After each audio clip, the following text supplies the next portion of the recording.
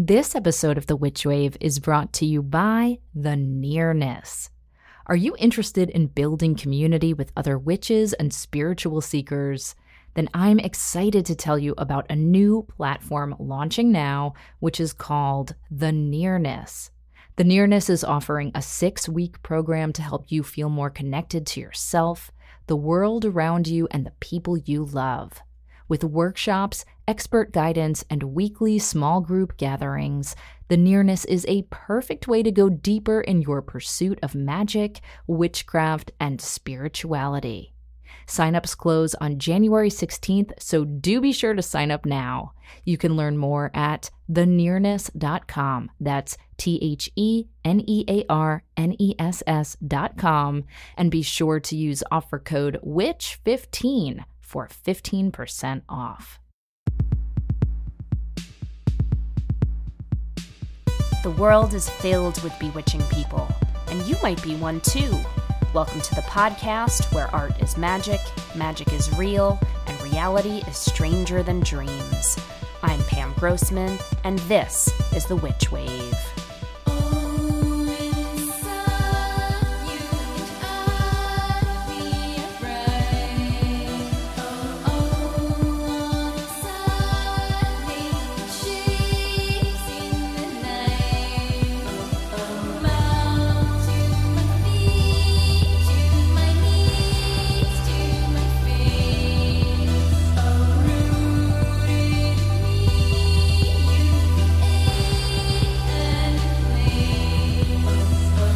Hello and welcome to The Witch Wave.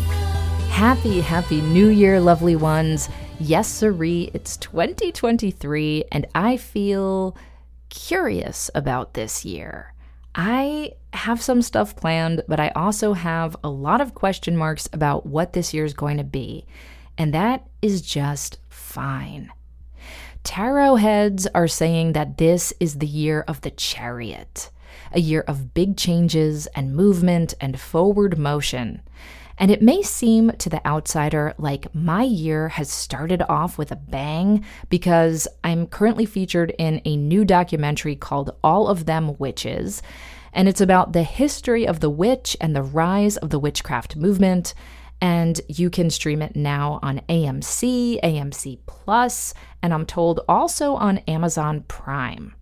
And international friends, before you ask, I'm so sorry I don't know how you can watch it outside of the US. I will share it with you if and when I receive that information myself. But for now, I know it is available on those platforms. And I am really proud to be part of this film alongside so many other wonderful witches and Witchwave guests who are also featured. It is such a beautifully and thoughtfully made film, so please do check it out if you are so compelled. However, do not be fooled. That documentary was filmed last summer, but currently now in the winter of 2023, as I record this, I am not feeling that sparkly external chariot energy. I am just not. I am not feeling that driving momentum. I'm not feeling super productive just yet.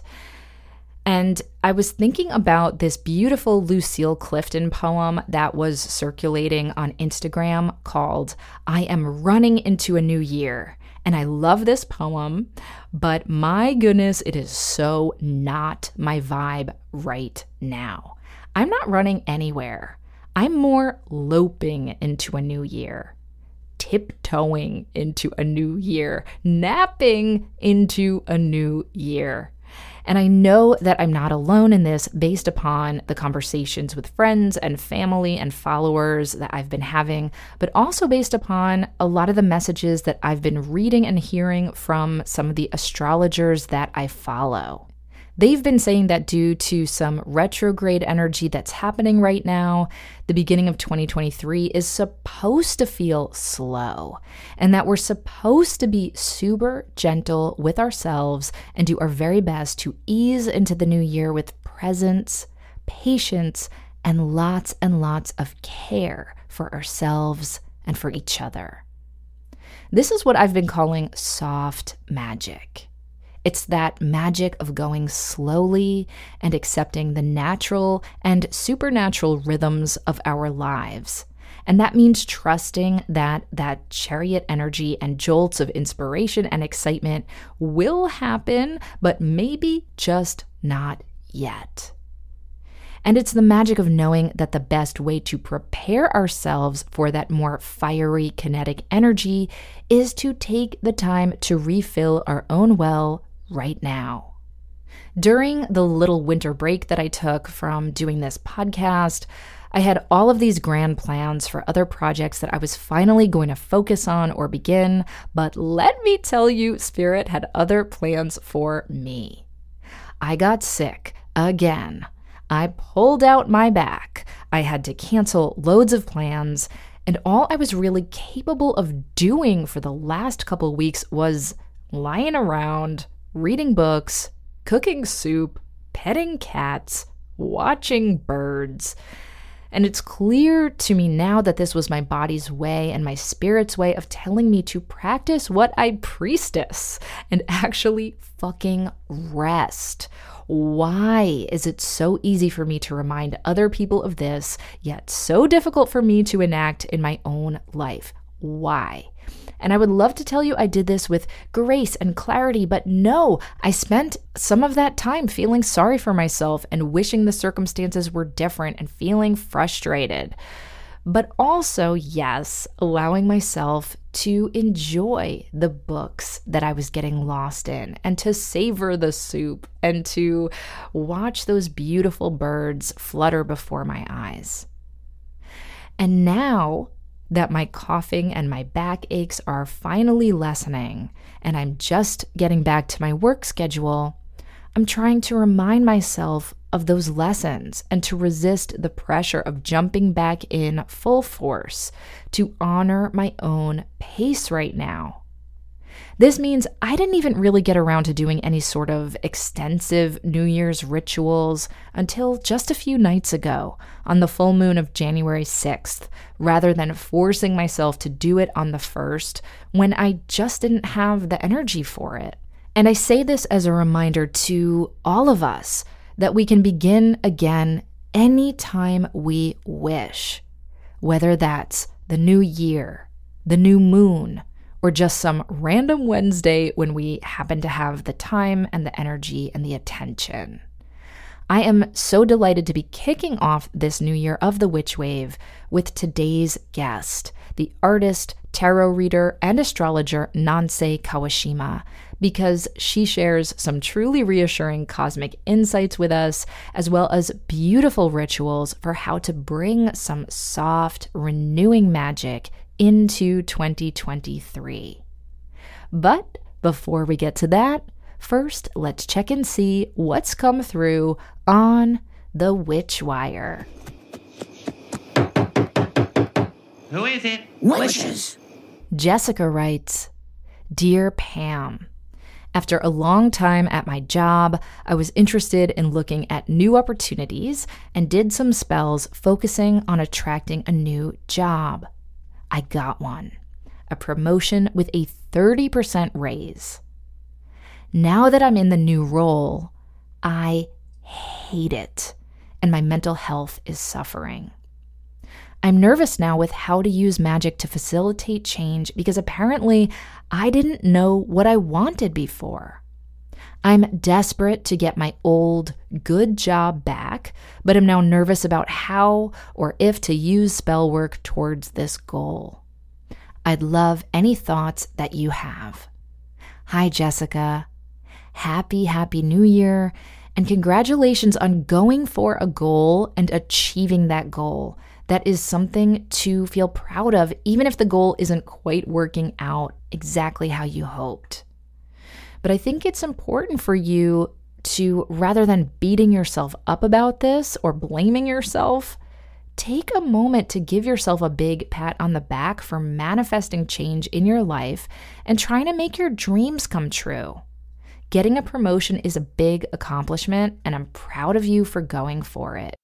I would also remind you that any big change or new change can feel deeply uncomfortable at first, so there is a chance that you might be able to ease into this role a little bit better or make some changes to make it be more supportive and more healthy for you. But I also truly believe that you are deeply unhappy and that this currently feels like an unhealthy situation for you. And that is so unfortunate, but I also promise that it's going to be okay. Because you have proven that you have the power to manifest change, and you have the agency and the ability to do so. So you know what? You're going to do it again. And this time, what I'd love for you to try is to do a spell that focuses on feelings, purpose, and intention rather than on the specifics of how those will be met. In other words, rather than casting a spell to get your old job back, I recommend another approach because so often Spirit has much bigger and better ideas than we do about what's best for us and for the world. And you could cast that spell for the old job and hate it when you get it and be reminded of all the reasons that you wanted and needed to move out of it in the first place. Or maybe you are meant to have that job back, or perhaps you're meant to find an entirely new job, or meant to have some change happening in this current role. We just don't know. We don't know what the answers are. So what I do suggest is that you do a new spell. Yes, another spell, trusting yourself and asking for support from Spirit, your guides, your ancestors, your deities, whatever names you have for that force or those forces that you feel deeply connected to in the spiritual realm. And when you're asking them for support, I would be specific, not about what your job will be, but rather about how your job will make you feel, how your job can help you thrive and best contribute your gifts to this world. Okay? So let Spirit know that this current situation is harming you and that you are asking Spirit to help you find work that will allow you to be healthy, abundant, and to live with authenticity, purpose, and vitality, and whatever other words and visions you have for yourself. And you can be as specific as you want about those value words. And if you even want to ask for specifics around things like a flexible schedule or a salary range or what have you, that's fine too. But just try not asking for a specific role or specific outcome. Let Spirit surprise you. Like I said, maybe your current job can change to become more easeful or to have some unexpected benefit to you. Maybe it will be a brand new job. Maybe it will be your old job. Maybe it will be an opportunity or an epiphany that you can't even imagine right now. But I encourage you to cast this spell with love and trust and kindness toward yourself because you did not fuck up. And there's a reason that your current role is here. Yes, even as unhappy you are, I believe that there's a reason you ended up here. It was a necessary step to get you to the next one, which will hopefully be so much better and so much more supportive of you and your purpose.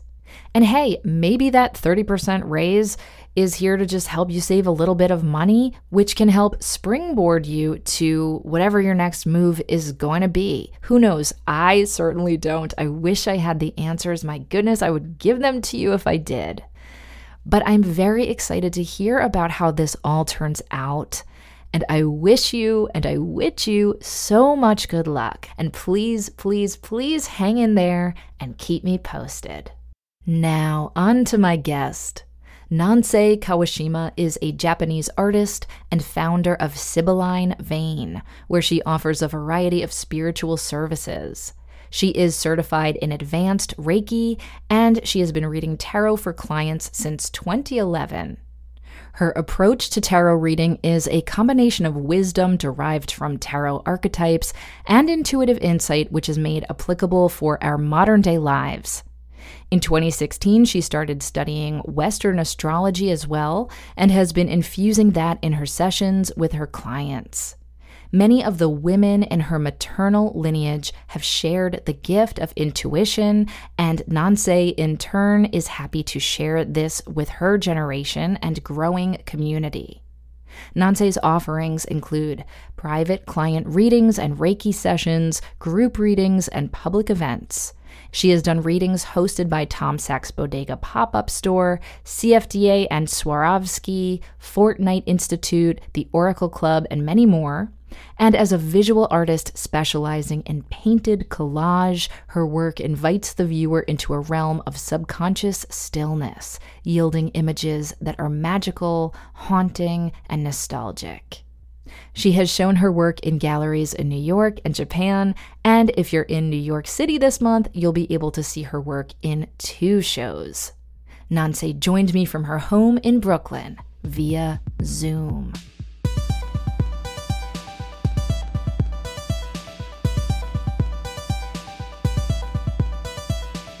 Nanse Kawashima, welcome to the Witch Wave. Hi, Pam. So nice to be here. Thank you for having me. It's so nice to see you and speak to you. Likewise. What a beautiful way to kick off the new year. Happy New Year to you. Happy New Year, yeah. So I want to start by talking about one of the first modalities that I ever knew you practiced, which is tarot. I know you do lots of other things, and we're going to talk about all of them, hopefully. Yes. But your tarot practice to me feels like such a huge part of your offering to the world. And I actually want to start by asking you about the deck that you use because it's so special and I had never seen it before. Oh, yeah, absolutely. It's a really rare deck. Even though it's not new, it's called the New Tarot Deck by Horler and Hurley from the 1970s. And they're a set of small black and white cards. And the way I came across it was really like the most magical part of the whole start of my tarot journey, actually. I wasn't actually looking to do tarot or seeking it. I did seek it when I was 10. And, I got the Rider-Waite-Smith deck and classic deck. And it's funny, I got it from a store called Middle Earth in Hawaii. I love it. It was the coolest bookstore. It doesn't exist anymore. So shout out to Middle Earth. But yeah, so that was my first deck. But because I was 10, I just couldn't navigate it. It was just too deep and complex for a 10-year-old self. And I just didn't have a lot of patience. Anyway, fast forward to 2000, I think it was 2010 or 11. And, I had a past career in fashion design and I had quit that job. And I wanted to start making art. And I also was starting to kind of do prop styling and sort of also curating objects with art that I made. So something I would frequently do was go to the flea market and look for objects or, things that I could kind of start making things with or kind of appropriating into my own world. Like assemblage style or installation style? Yeah, kind of like that. It's like sort of a curation of like found objects. It's almost kind of lifestyle, but also art, kind of sculptural, like an assemblage. So I go to the flea market with a friend who I was collaborating with a lot. And we used to have a duo called Symbols and Rituals. So we're there, and usually, a lot of the vendors are very organized and curated. Like they have everything out and it's all laid out really nicely. Which flea market was this, Nanse? This was the one in Chelsea, New York. Okay, the Chelsea market. Yeah. So I don't know if that exists anymore. Maybe not. My goodness. After the pandemic, I still am surprised by what has survived and what hasn't. Yeah. So that's a question mark for me too. I hope so. Me too. It was so cool. So I'm there and, there's all these vendors. There's this one vendor who didn't look like he was into it. He just looked like he was just begrudgingly there. And his stuff was like, it was just a pile. It wasn't even curated or laid out. It was just like a pile of crap. And I love it. I know. And he just looked so grumpy. My intuition was like, you got to get in there. Like there's something in the bottom of that pile I was telling my friend, like, hey, I really need to go check out this pile. And she was like, oh, it's such a waste of time. Like, you're not going to find anything there. And like, she was really trying to dissuade me from it. But I was like, I just really have to go. Like, Yeah. I'm sorry. Like, just give me like 5 minutes or whatever. You were being called. I was being called, and the pull was so strong. So I go there and I'm like digging and digging, and he's like totally like unhappy with me, like making a mess of like his pile. Yes. But I'm like digging and digging, and then I find this crumpled up old paper sandwich bag. And my intuition's like, this is it. And I'm just like, this is it? This paper bag? So I open it up, and in this Ziploc bag, there's this like deck of cards, which is the deck that I use. And at the time, I was using a lot of black and white, and there's a lot of geometric shapes that I was sort of dealing with, and it was very minimal. In your artwork, you mean? Yes, in my artwork and installations that I was doing. So it had such a resonance with the aesthetic language that I was already playing with. I got goosebumps. I was like, wow, this is wild. Let me just say, I was not familiar with this deck until I was doing research for my work with you here today. And it's very striking. And because this is an auditory medium, I'd love for you to describe to people what the deck looks like. Absolutely. It's black and white. It's actually very small. They're almost like the size of playing cards. And the back of the deck has the initials of the creators of the deck, and you can read it upside down and right side up. So it's reflective. Even the drawings and context of the deck veers away from, most of the predominantly used decks. So for example, in my deck, Pentacles is air, Swords is earth. Interesting. Yeah, which is not very common. And then the court cards are all zodiacal signs. So the kings are cardinal signs. The queens are fixed signs. The princes or princesses are the mutable signs, and so on and so forth. It's a very unusual deck. From what I've learned is that the creators of the deck were disciples, more sort of like they studied under Joseph Campbell. So there's a lot of worldly or universal archetypes. Ooh, now you're talking my language. I still love Joseph Campbell. I know that people have all kinds of things to say about him now, but he just changed my whole world when I encountered him as a young person. So I love hearing that. Yeah. Yeah, and there wouldn't be Star Wars if it wasn't for Joseph Campbell. That's true, and you're speaking to a Star Wars girl, so I understand. One of the things I love about the deck, too, is it's very graphic. It's very striking. It reminds me of, like, woodblock prints or even Aubrey Beardsley, kind of that sort of aesthetic a little bit, too. I love Aubrey Beardsley. Such a big fan. Yes. Yeah. And so here you are, you discover this treasure amongst the trash, if you will. And this deck also sort of reflects some of the iconography that you're naturally attracted to as an artist. So is this what started you down the path of studying tarot as well? Yes, this is exactly what started the tarot journey for me. So I got the deck, and I was also really broke. So it was also amazing that I was able to get it, because I don't think the seller knew that it was a rare deck. So he was like, 35. Amazing. And I was looking up, this deck now sells for hundreds and hundreds of dollars on eBay and stuff. It's really, really wild. Exactly. Yeah, I wouldn't have been able to buy it if it was that price point. So that's part of why it was so magical how I got to meet the deck. And yeah, I just started sort of studying it and learning about it, just for fun. I would do readings for friends, and they're like, wow, you're really good at this. Like, you really are so gifted in this. You should do this more. And the people that I did readings for just for fun, they started to invite me to do readings for their birthday parties, or they were like, can you just give me a reading and I'll pay you like a small sum. And so that's kind of how it started. It wasn't like I'm going to become a reader, Mm-hmm. It just became more of a professional practice where my friend's art gallery wanted to do it. And then Tom Sachs Bodega pop-up shop wanted me to do like a pop-up reading. Yeah. It just started spreading in that way, in a very organic way.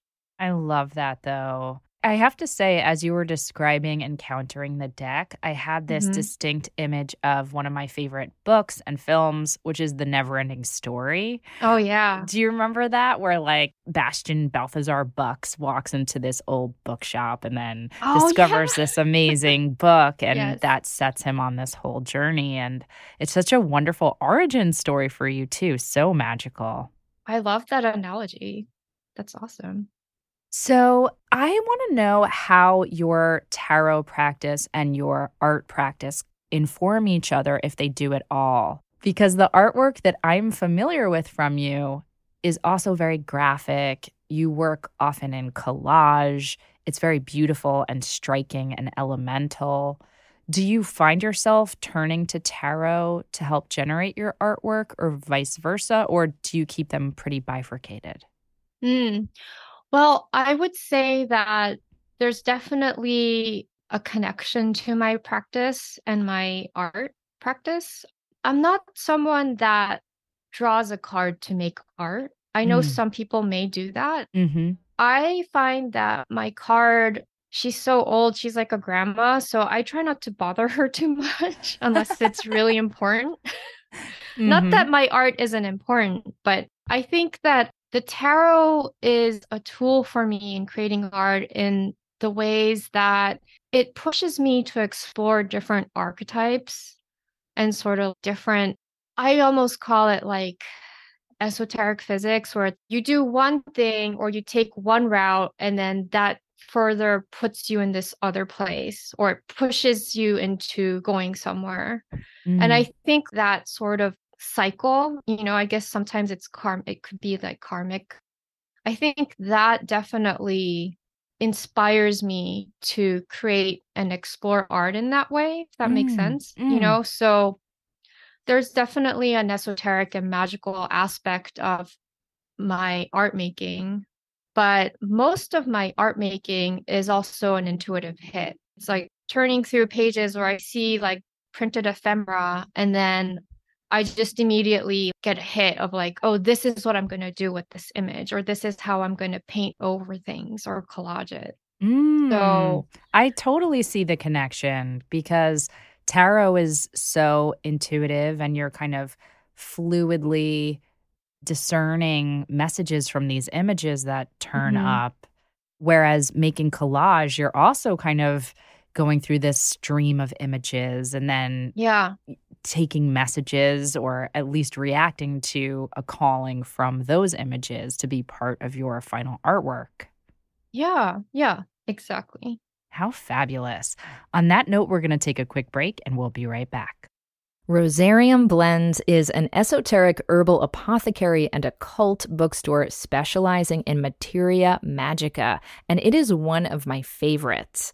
They make their own ritual incense, which I often use myself during my rituals. They also make enchanting oil blends, talismanic natural perfumes, planetary sigil incense, cleansing sprays, grimoire inks, erotic apothecary blends, alchemical cosmetics, and so much more. Most of their formulations are original recipes and result from extensive historical research, practical experimentation, and extensive magical studies and training. Each of Rosarium's formulas is blended and charged during the appropriate lunar phases and astrological correspondences to enhance their potency and increase the heightened awareness they were designed to awaken.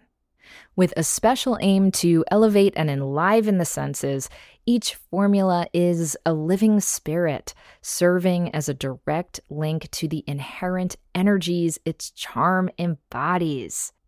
And best of all, Rosarium Blends is offering Witch Wave listeners an exclusive promo code for 15% off your entire order, though please note that that excludes sale items, rare books, and some limited items. That promo code for 15% off is WitchWave15, and you can use it at rosariumblends.com. That's ROS as in sorcery, ARIUM, blends.com. The Witch Wave is sponsored by BetterHelp. When do you feel like your best self? I know I do when I've taken care of my physical needs through things like sleep and eating well, and my spiritual needs through making magic and connecting with kindred witchy souls like you. And I also feel like my best self when I'm addressing my emotional needs, and a huge part of taking care of those has come to me through therapy. I've been in therapy for the majority of my adult life, and it has allowed me to address the feelings and circumstances that sometimes bog me down, overwhelm me, and keep me from being that best version of myself. I've found that when I'm addressing my emotions with the help of a great therapist, I'm able to better live my purpose, be more empowered, and ride the waves of change that inevitably come for all of us. Therapy has helped me develop coping skills for stress and anxiety, thereby helping me be able to do what I came here to do and be the fully actualized witch and human that I'm meant to be. Now, let's be clear, I'm still very much a work in progress and always will be, but I truly don't think that I would have the courage to be writing my books or doing this podcast or teaching workshops or what have you without having had a lot of therapy to support me and help me work through my own emotional struggles. I truly, truly wish that everybody could go to therapy because I believe that it can benefit all people if they are open to it. And you don't just have to have some heart-wrenching drama or trauma that you're facing down. You can also go just because you need a neutral, safe space where you can be heard and focus on your own needs and feelings. If you're at all curious about therapy, BetterHelp is a great option because it is more convenient and more accessible than a lot of other offerings out there. It's affordable and it's entirely online, so you can communicate with your BetterHelp therapist from virtually anywhere. All you have to do to get started is fill out a brief questionnaire online to get matched with a licensed therapist, and you can switch therapists at any time for no additional charge because BetterHelp wants you to find the right match. So if you want to live a more empowered life, therapy can get you there. Go on and visit betterhelp.com/witchwave today to get 10% off your first month. That's betterhelp.com/witchwave. Take care of yourself and live the life you're meant to. Hi, Witch Wavers. I have exciting news. At long last, we have some new Witch Wave merch available for you now through TeePublic. We decided to go with TeePublic for our new Witch Wave merch because it is a print-on-demand site, which means you can get different variations of the Witch Wave logo printed on t-shirts, mugs, totes, stickers, magnets, notebooks. Oh my gods, the sky's the limit. And the shirts come in different styles and fabrics and colors and are available in sizes small through 5XL, so you can order whatever you'll feel you're most magical in. So head on over to witchwavepodcast.com/shop. Welcome back to the Witch Wave. Today I'm speaking with Nanse Kawashima.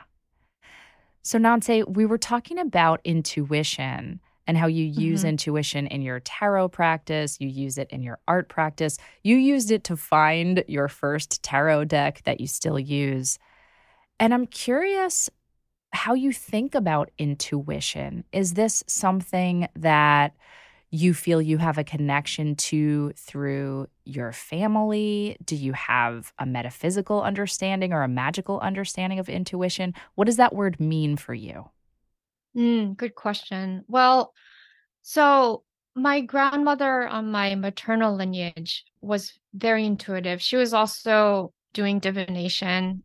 She did a type of astrology that was more based on Chinese astrology, but not like the ones with the animals. It's sort of like the planets have different elements kind of affiliated to it, similar to like Western or Vedic astrology, but it's not the same system at all. Mm-hmm. Mm-hmm. So that's something she practiced. She also practiced I Ching, and she was someone that was very connected. Like she could meet somebody and then sense their energy, or, she could sense different spirits. And she also had a lot of little rituals that she would do that were based on esoteric Buddhism and just things that have been passed down to her from her lineage, her ancestors.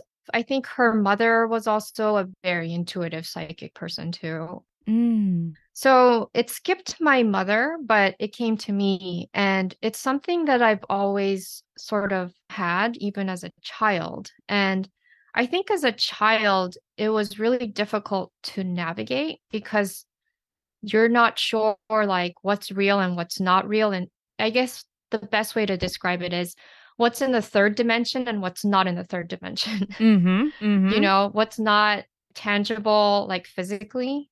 I think for me, it was something that also used to get me into a lot of trouble as a kid because I would hear things or see things or feel things. And then I had this strong urge to alert others, Mm.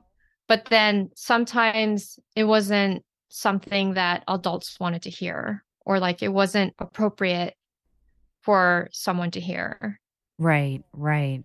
I imagine it could be really surprising or shocking or alarming, depending Yeah. on what kind of message you're telling them as a young person. Yeah. And when you're young, you don't have all the tools yet, like the kind of verbal tools Yeah, that adults practice. right.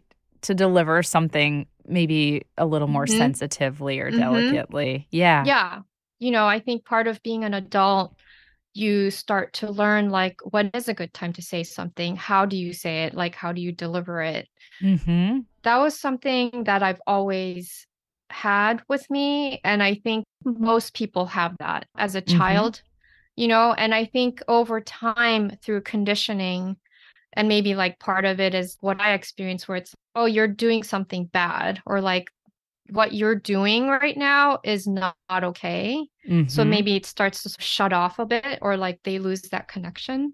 And I definitely went through a period of my life when I wasn't as tuned into that. I want to ask, do you remember Mhm. what that period was? Because I have a theory and I want to see if I'm Ooh, right. Do you remember when you sort yeah, of drifted away from it and then when I you found your do. way back? Yes.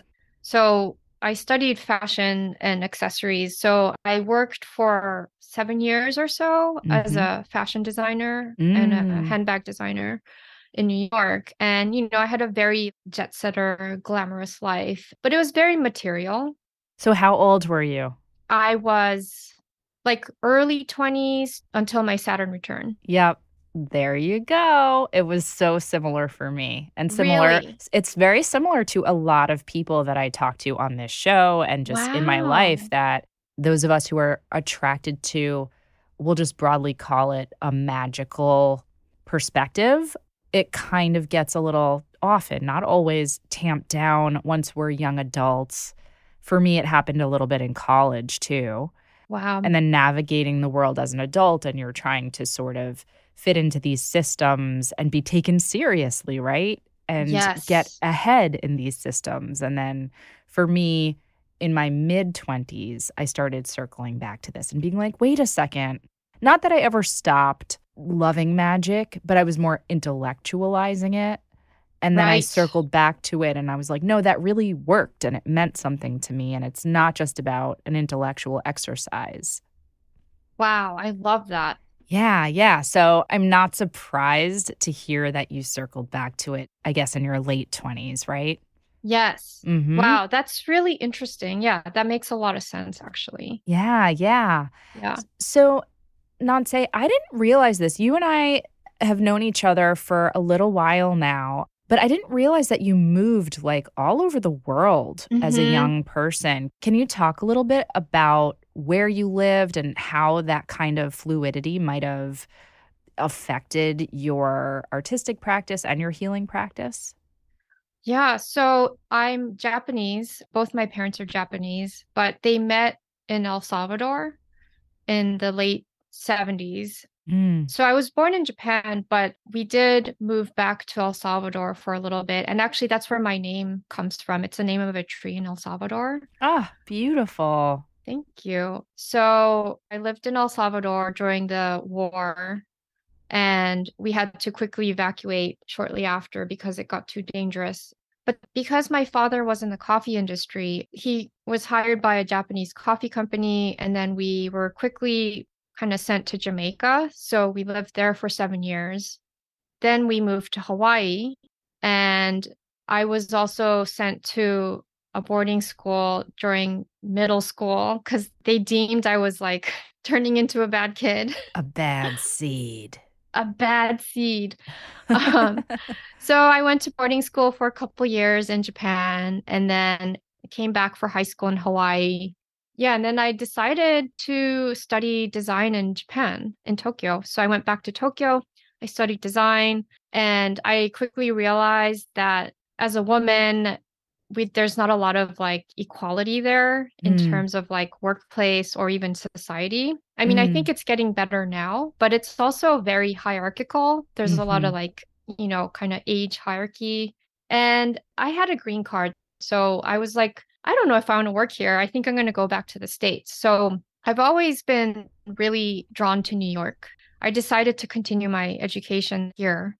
I really had no plans of being here for this long, but I think that because of my kind of diverse background, it just feels like home to me because it's like a melting pot of people from all over the world. Yeah.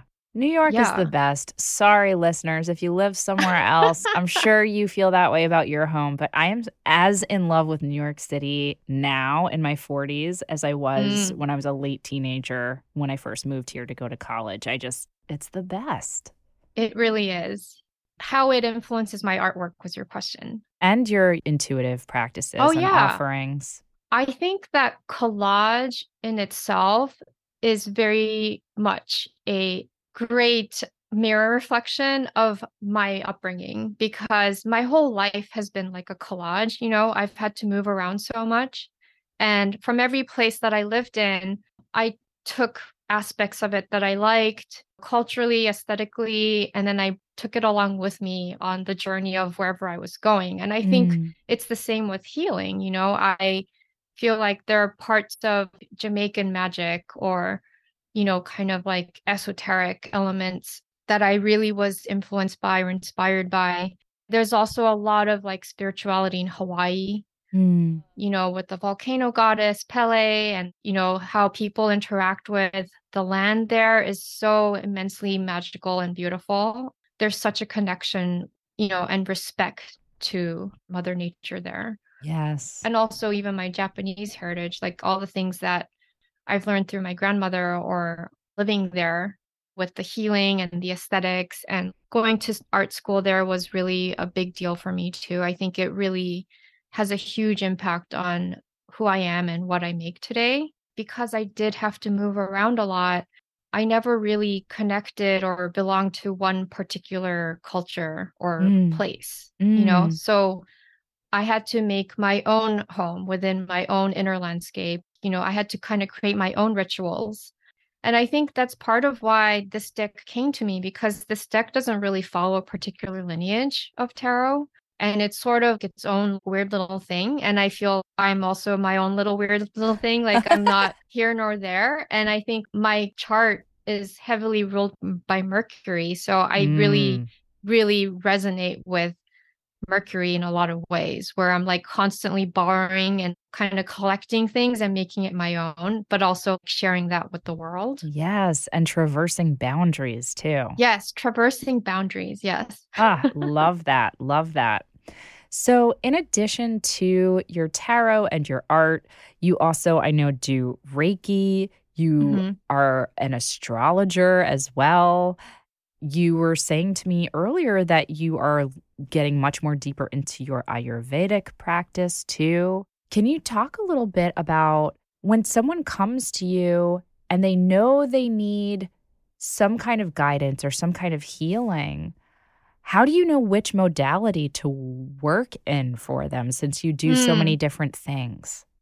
Yeah, well, I would say first and foremost, I'm a tarot reader, tarot practitioner. That is my main tool of healing that I use. Mm. I love doing Reiki, and astrology is something that I kind of had to start learning because of my tarot, because all the court cards had all these zodiacal signs. Yes. So it kind of forced me into it, Yes. so I could further my practice in tarot. And it started to become something that I just take really great interest in.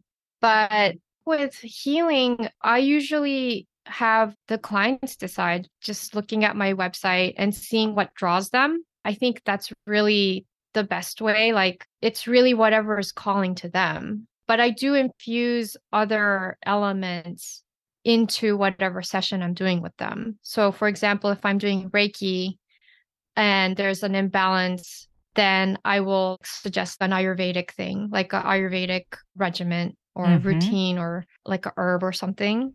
Yeah. And I think with tarot, sometimes the Ayurveda and astrology definitely plays in, where it's like, oh, well, let's look at your transits and like see what's going on here. Yes. I feel like the readings are always very intuitive. There are certain things that I'll sense, or there's like a ping that I get, and I'll be like, what's going on in this part of your body? Like, maybe this is something you want to deal with, and maybe that's not something that they brought up with me, but it's just something that came up and they're like, oh my God, how did you know? Yes, yes, yes. So I think I just kind of use my tools freely and kind of mix it up. Intuitively. I guess that's the key word here. Yeah. I love it. On that note, we're going to take another quick break and we'll be right back. The Path 365, Daily Direction for Ladies and Mothers, Witches, and Others, is a book that allows you to open your mind, body, and spirit to a path that is uniquely yours. As a gateway spirituality guide, it weaves coping mechanisms identified in neuroscience and mental health that address mind, body, and spirit, and incorporates them into an easy-to-read daily guide. Author Susie Newell received her doctorate from the University of Cincinnati with a focus on coping mechanisms. This book gently encourages people to open their mind to a spiritual path that feels right for them. Like a daily oracle read for the soul, The Path 365 takes you through a journey of positive self-discovery and encourages you to incorporate your practice into every aspect of your being. Whether you have a solid spiritual practice already or are exploring your options, The Path 365 is a unique guide to creating a path of your own.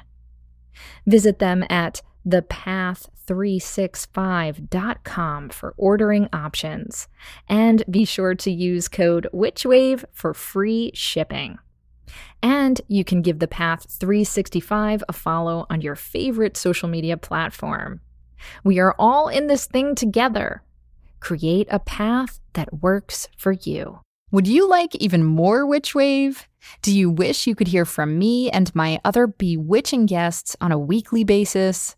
Then come join us on Patreon, where you'll get bi-weekly bonus Witch Wave Plus episodes, ad-free Witch Wave episodes, and detailed show notes for all. Rewards for some tiers also include magical merch and contests where you can win Witchly prizes each month, as well as early heads up about my workshops before they sell out. And all backers get access to our exclusive digital coven, where I lead monthly online rituals and where you can connect to a community of other wonderful Witch Wave witches around the world. So head on over to patreon.com/witchwave and sign up. It's a fabulous way to get more magic in your life and to support the show. Thank you so much. Welcome back to The Witch Wave. Today I'm speaking with Nanse Kawashima. So Nanse, you are my first guest of 2023. And Yay. as far as I'm concerned, it is still the new year. And so I would love to hear a little bit about any kind of messages or practices that you feel called to share with me and our listeners today regarding how to approach this sparkling new year. I think 2023, we're starting it with Mars is finishing its retrograde and then it goes direct in January 12th. It doesn't change signs until March 25th. So it's still going to be in Gemini for a while. Okay. What does that mean exactly? Well, I think, depending on where it's hitting everyone's chart, I would say it's like a lot about collecting. Gemini is always like seeking and like collecting things and The collecting magpie of the zodiac. Yeah. Yeah. Like bits and pieces of like information. But sometimes it's also like, I think gets sort of distracted. Ooh, I'm a Gemini rising. I know all about this life. It's like, ooh, I was collecting this, or I was super interested in this and studying this, but this other thing like is super interesting. So I'm going to go over here. Yes. Too real. Yeah. I mean, I have Mars in Gemini and Venus in Gemini in my midheaven, which, explains why I'm just kind of all over the place too.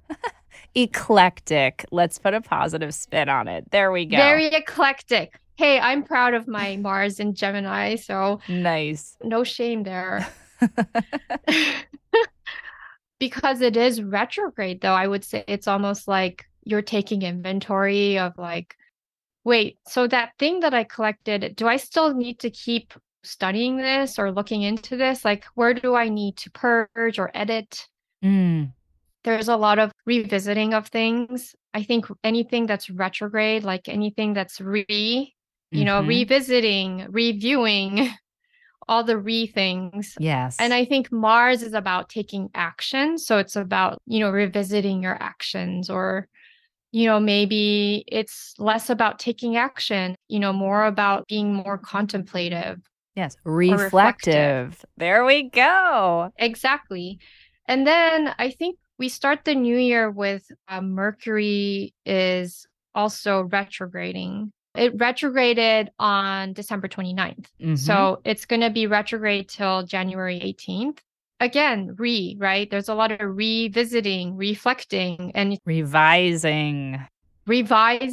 It's also a time of the ghosts coming to visit us, whether it's your ex-boyfriend or girlfriend, or maybe your ex-boss, people from the past reconnecting with you. Which could be a good thing. Let's be clear. I think that Mercury retrograde often gets a bad rap, but sometimes it can be a real gift. Yes. Thank you for saying that. I feel like there's so many treasures that come out of going through retrogrades.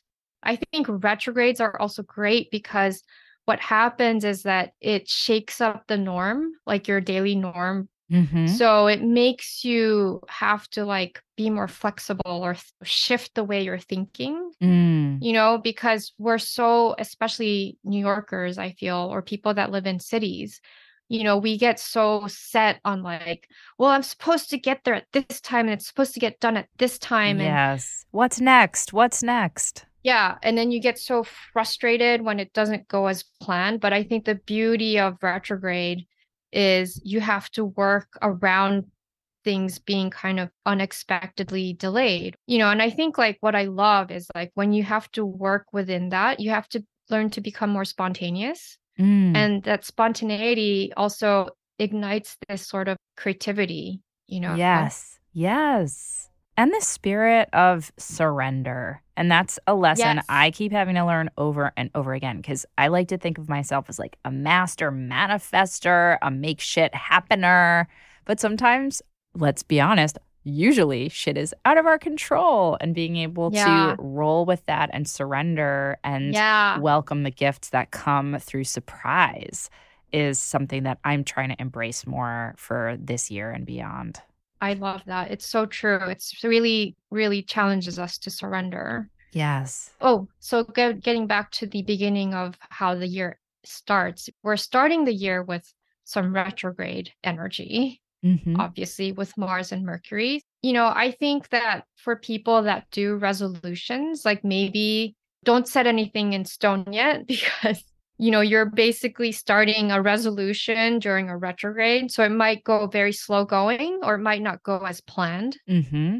So I would just kind of like hold it lightly.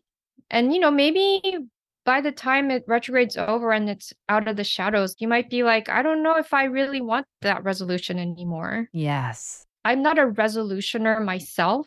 I have my own New Year's ritual, which I'll share with you guys later. But Yeah. Yeah. to me, resolutions seem very stressful. Like, I have to do these things, Mm. and it's like, why do I have to do it again? It Yes. just seems punishing or something. Yes. Yes. I hear you. I hear you. Yeah. Although I came up with a New Year's resolution already. It's so basic. I'm going to just call it basic witch in the Okay. spirit of the show. Yeah. That it made me like laugh. It's like just so dumb, but I really need it. And so Love my it. New Year's resolution is I feel embarrassed even saying it, but it's to have more fun. And it's so That's basic. awesome. It's so basic, but I need it. Like, I'm like, I just need more play. I need to laugh. I need to not take shit so seriously. I really need to welcome the spirit of just like pleasure and fun this year. That is my goal for 2023. So good. So not too punishing, I don't think. No, I think that's great. I love it. Well, let's talk about some of these rituals that you might want to bring into the conversation. Something I was very intrigued by when you and I were first talking Mhm. is this calligraphy practice that you have. Can you talk Yeah. a little bit about that? Yeah. So every New Year, I do this New Year ritual that's called kakizome, and it literally translates to first writing. Mm. And the reason why it's called first writing is because traditionally you would use the first water that you draw from the well to Mm. kind of prepare your calligraphy ink with. Traditionally, people write a character or a poem, whatever it is that is kind of inspiring for that year. Before the pandemic, I used to host these like parties where people would come over and then they can like write a poem or like a phrase that they want to kind of be sort of reminded of throughout the year. Mm. I think it's also really great for manifesting because you're with other people putting that into paper, right? And then you're talking about it, you're sharing it with others. Part of manifestation is also about sharing it with others in some way. Mm. Just so I understand, Mm-hmm. this is not writing a resolution per se. This is No. more some kind of like, is it an intention, would you say? Or what are some, Yeah. I don't know, examples? Yeah. Good question. So for some people, it's very specific. It's like, I want to get a car, Sure. or maybe like you, it's like, this year I want to have fun. So for me, I always make it an intention that I want to set. Like, what's the general theme of my year that I want to explore? Mm. Like one year I wrote grace. What does it mean to be graceful? And then what always happens, I feel, is that there's always challenges and rewards that circle around that word grace. It's like, how do you hold grace during something very challenging? Right, And right. through that, you really learn to hold grace. Mm. 2022 was interesting because I got COVID. I couldn't really do kakizome the way that I normally do. Like normally I would kind of reflect on it and think about like what the intention is or the concept or the word that I would choose. But because I was so sick, like I just had no capacity to do that. So it was the first time that I actually relied on my tarot, and I pulled all the majors out and then I picked a card and I got judgment. Oof. So, it was the year of judgment for me, which was really interesting because it really was my year to sort of the firebird, like rising from the ash kind of moment for me. Yes. Judgment is ruled by Pluto, right? So anything Plutonian and like scorpionic, I would say all those things I really got to delve into and kind of connect with the shadow and work around that, which was super empowering. Yeah. And I think that is something that's cool because it's not just like one aspect of my life, or it's not like a material thing that I'm just like buying or achieving. It's Mm-hmm. something that could be applied to all aspects of my life. Like it could be my friend circle or how I communicate with myself or, what belief system is old and no longer serving me and needs like an up leveling. Yes, yes. I love this idea. So, for listeners who might want to do their version of this magical New Year calligraphy practice or tarot practice, how should people start? Can you walk us through it a little bit? Yeah, for sure. So traditionally, we use calligraphy paper and like a Japanese calligraphy pen and ink. But Mm-hmm. I think that it could be whatever it is that you're called to. It could be, watercolor, acrylic paint. That's really up to your discretion. I would light a candle. Sometimes I use a selenite to kind of like hold my paper down.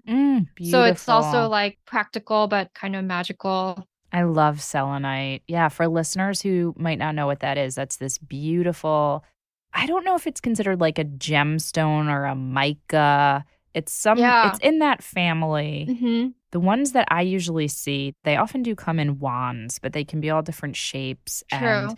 it's not like quartz. How would you describe it? It looks very lunar and Yeah, it's more opaque than a quartz. yes, that's what I'm trying to say. It has a sheen to it, like it's shimmery, I would Yes. say. Like it's not clear. I have one right here, but Yes. It's so beautiful. And the way the light hits it is yeah, so, yeah, there's just this sense of mystery and mysticism. It's one of my favorites. totally. So I use that and then, I light a candle. And then sometimes I make it a whole ritual. Like I'll take like a bath. I'm all about the bath. Me too, my friend. See, this is another Yeah. reason why I'm so attracted to you. Absolutely. I'm a bath witch for sure. Baths are amazing. So yeah, sometimes I'll do a bath and then I'll kind of reflect on like what I'm letting go from the last year. And then like I just picture everything like draining down into the drain and saying goodbye to it, releasing it, you know? Mm. Maybe I'll meditate first and then sort of like see what comes up for me. And sometimes I think that's enough where you're like, oh, I got this ping, so I'm going to like write this word. Or you could draw a card like I did last year. If you're like, I have no idea Mm-hmm. what it is, Mm-hmm. and then maybe you can pick a word or some kind of element in the card that resonates with you. Like maybe there's someone or something in the card that you're like, ooh, this is the thing that I really want to focus on. And then sometimes you don't even have to write the word, like say judgment necessarily. Like for me, my word was ascending or flying. Yes, yes, So yes. you're kind of like ascending and flying, meaning like you're expanding and going beyond part of the world that you haven't been able to. Leveling up, kind of. Yeah, leveling up.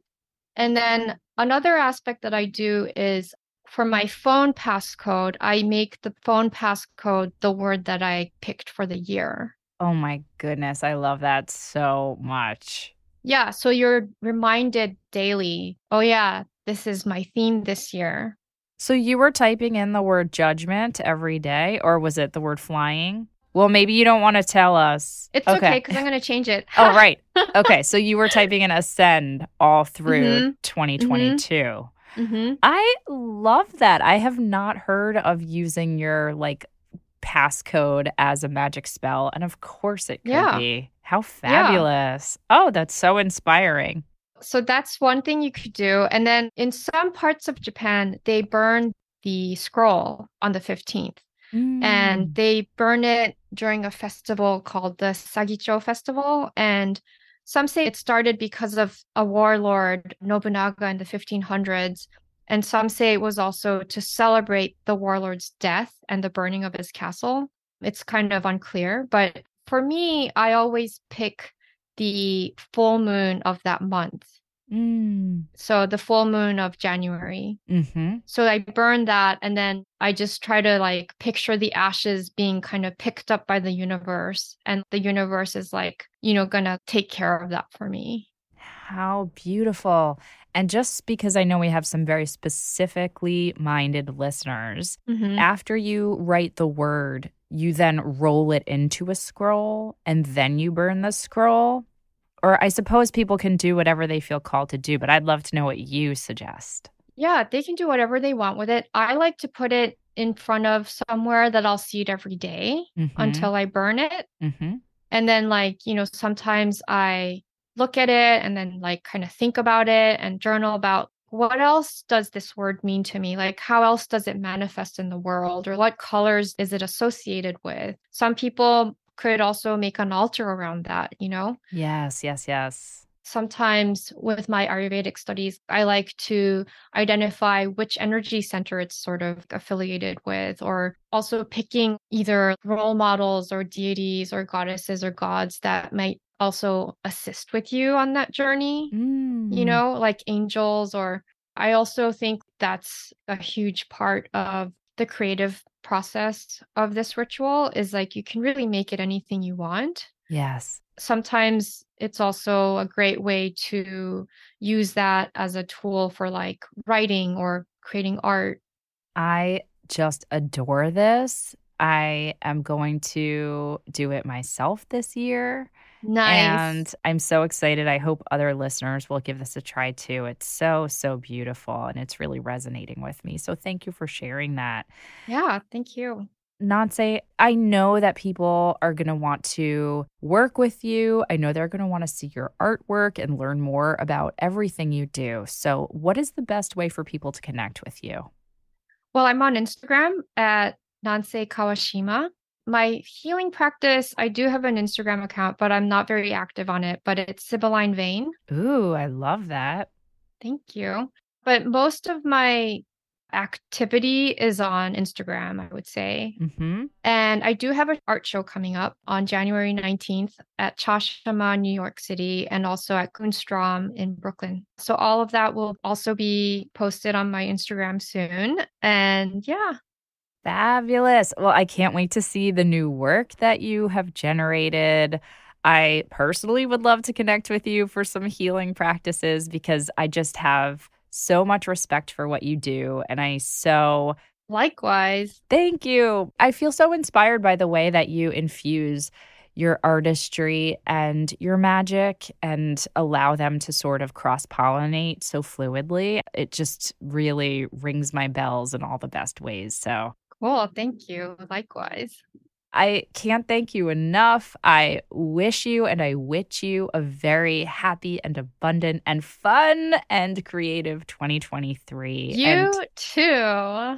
Yeah. Thank you so much for having me. thank you so much for being on the Witch Wave. Happy New Year. Happy New Year and Happy New Year to everyone. That's it for the show. Thank you again to Nanse Kawashima for helping kick off the new year with bewitching beauty. Do you have questions, feedback, need some witchly advice, or just want to share something magical that happened to you recently? Drop us an email at witchwavepodcast@gmail.com. We'd love to hear from you, and you just might make it on the Witchwire. The Witch Wave is a Phantasmaphile production written and produced by me, Pam Grossman. This episode was recorded and edited by Josh Wilcox and myself. Our theme music is the song Hand and I by Lycanthia. Our new Witch Wave logo was designed by Thunderwing. Special thanks go to Matt Freeman, Lara Antal, and Cece Pascal. You can check out information about this and other episodes on our website and now buy Witchwave merch at witchwavepodcast.com. Please subscribe to us on your favorite podcast app and give us lots and lots of sparkly stars. It really, truly makes a difference and helps other people find the show. You can follow us on Twitter, Instagram, and Facebook at WitchWavePod, and you can check out my witch emoji for iPhone by going to witchemoji.com or downloading it in the App Store. Please consider ordering my book, Witchcraft, and or picking up my book, Waking the Witch, which are both available everywhere now. And if you want more Witch Wave or you would just like to support the show, please join us over on Patreon. That's patreon.com/witchwave. Thank you so much for listening. Witches are the future. I'll catch you next time on The Witch Wave.